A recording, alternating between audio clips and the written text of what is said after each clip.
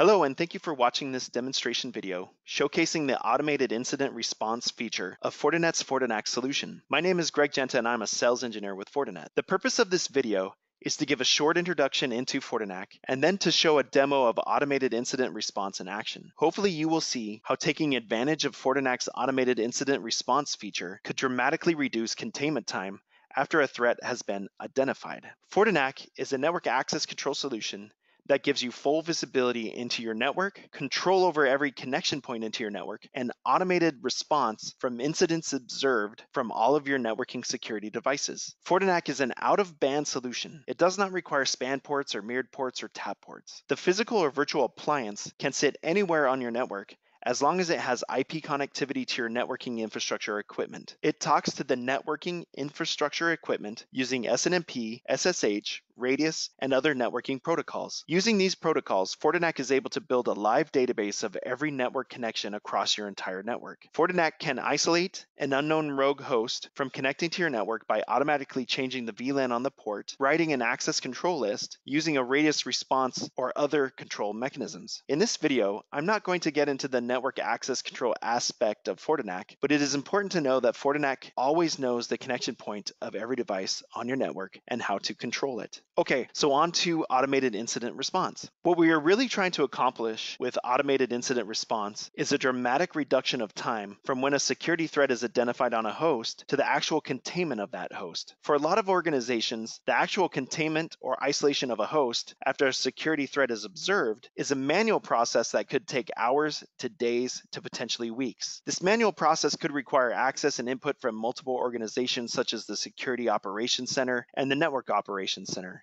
FortiNAC automated incident response can shorten containment time to seconds. To do this, FortiNAC will leverage alerts from security devices such as next-gen firewalls, IPS/IDS sensors, SIMs, and more. Let's take a logical look at this process in action using a typical command and control exploit scenario. A corporate machine that is compromised connects to the network and attempts to call home to the command and control server out to the public internet. The next-gen firewall blocks the callback, and then the next-gen firewall sends an alert to FortiNAC about the threat. FortiNAC receives the alert and immediately isolates the host by changing the VLAN on the port to the quarantine VLAN. This can dramatically reduce the containment time of a compromised endpoint. Not only can FortiNAC receive alerts from next-gen firewalls, but it can receive alerts from virtually any security device or security solution that is running in your network.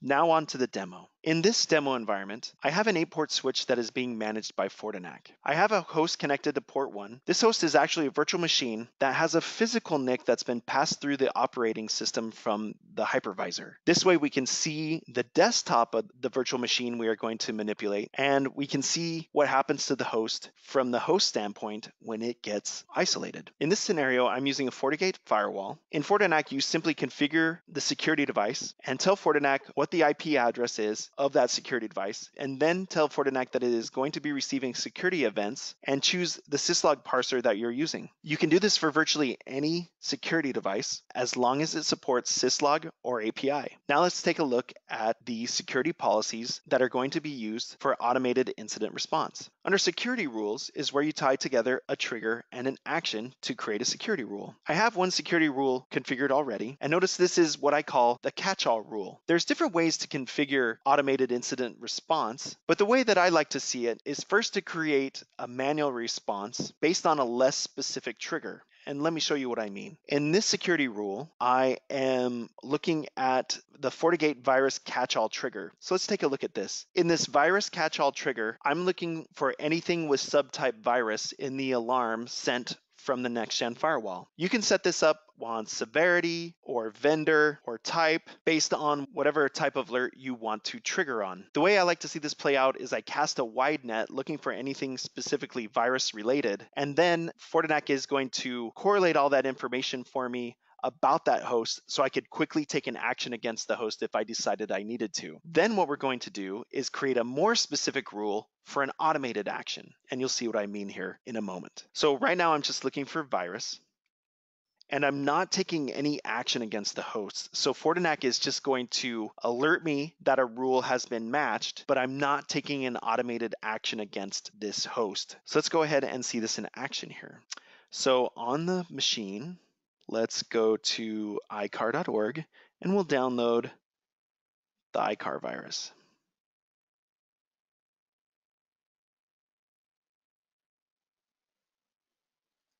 On security alarms, we'll see that the alert came through. From here, I can right-click on the event and I can see the details of the event, which is the full syslog message.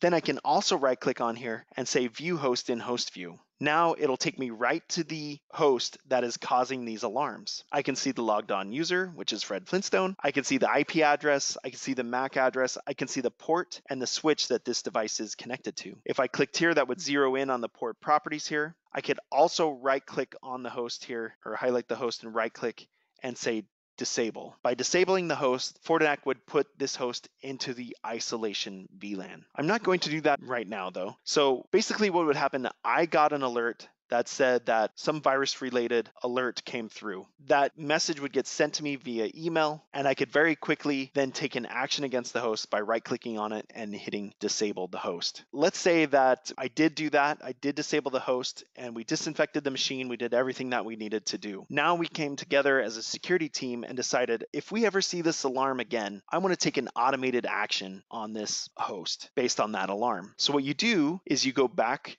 to security alarms, right-click it down here, and you can create an event rule. So now I'm taking the thread ID and the event description and the subtype, and I'm going to call this ICAR virus download. Now I'm going to take an automated action of disabling the host. There's different actions you could take. I'm simply just disabling the host and also sending the alarm to an external log host, which would be a SIM. But you can go in and add more actions. We can send a command line script action. We can send an alarm to a custom script, send an alarm to an external log host, email the user, email a group, SMS, text the user, disable the host, change the host role, mark the host at risk, mark the host safe, disable the port, run an Nmap scan, or send a message to the desktop. In this scenario, I'm just going to disable the host and send the alarm to an external log host. And I'm also going to send an email when the role is matched and send an email when the action is taken to my management group. If I wanted to, I could have this also play out on a specific set of users or a specific set of devices if I wanted to. So let's see this in action. First, I also need to go back to the policy and look at my security rules.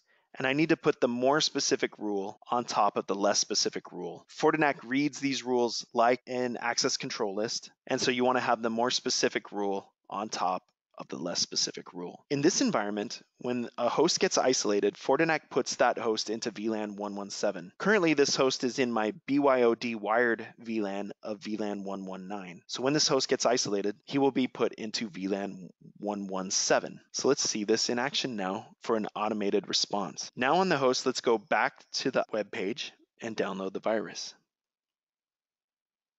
Before we do that, let's fire off a persistent ping to the internet.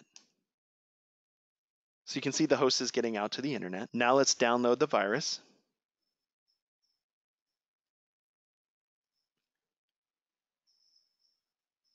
Notice a few pings got through, but now we have general failure. If we look in FortiNAC, notice that it's turning the port off and then it put it into VLAN 117, which is my isolation/quarantine network. Notice the host has been disabled, and you can tell that by the black X through the network card here. If we look on the host, notice that the captive portal is going to pop up automatically and alert the user that the user has been isolated. Your network access has been disabled. You must contact the help desk right away, and the reason why they have been disabled.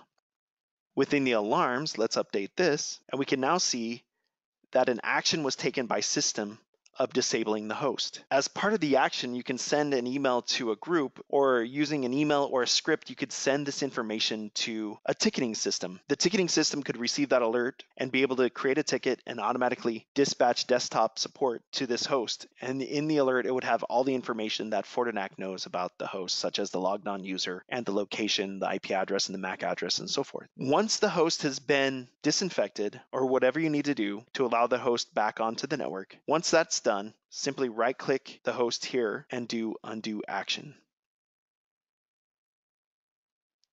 FortiNAC will then put the host back into its proper networking segment. In this scenario, it is VLAN 119.